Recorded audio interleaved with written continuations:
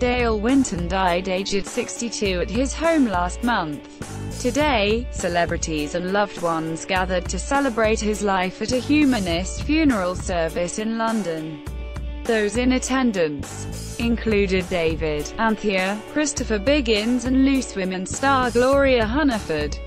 David and Martine McCutcheon were read at the ceremony, the order of service revealed, while Claire Sweeney and Blue will perform. Clara arrived with Biggins, who looked somber as they posed for photographers outside the church.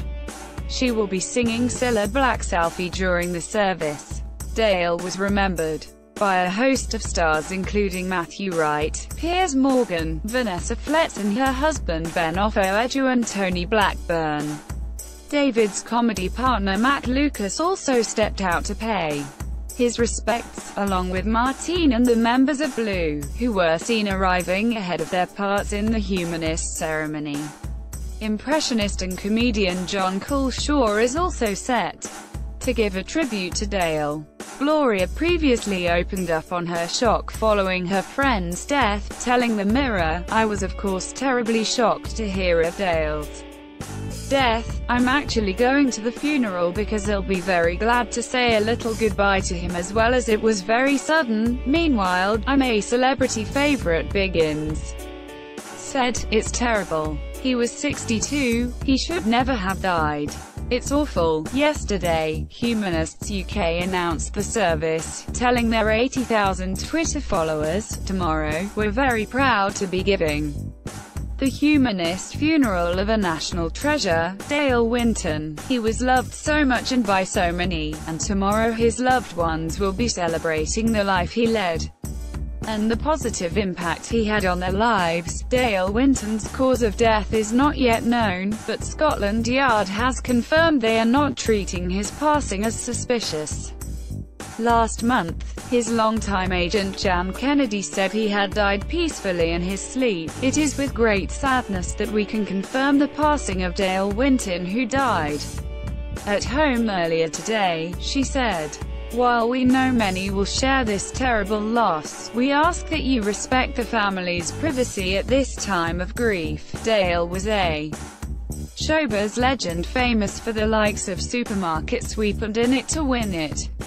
2 years before his death, the BBC National Lottery star took a break from the limelight after undergoing 4 surgeries for a shoulder and knee problem. "I've kept a low profile because I had about 4 surgeries," he told What's on TV back in January.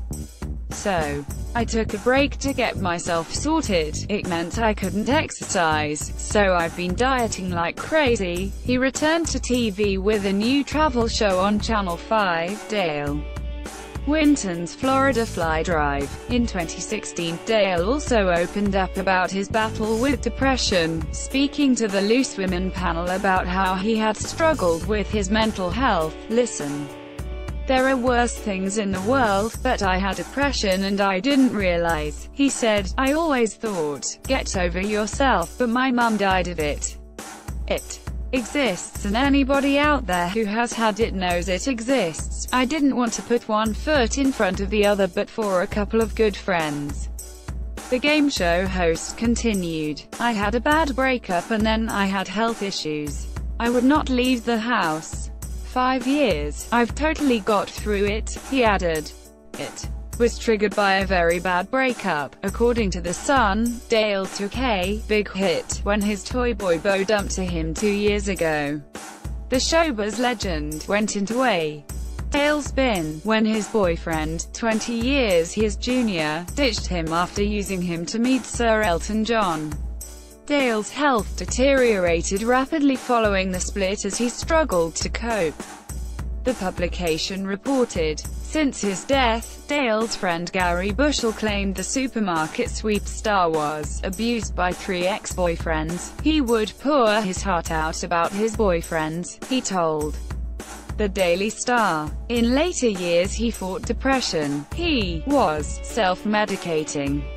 "The last time we visited his US home he had enough pills to stock a pharmacy.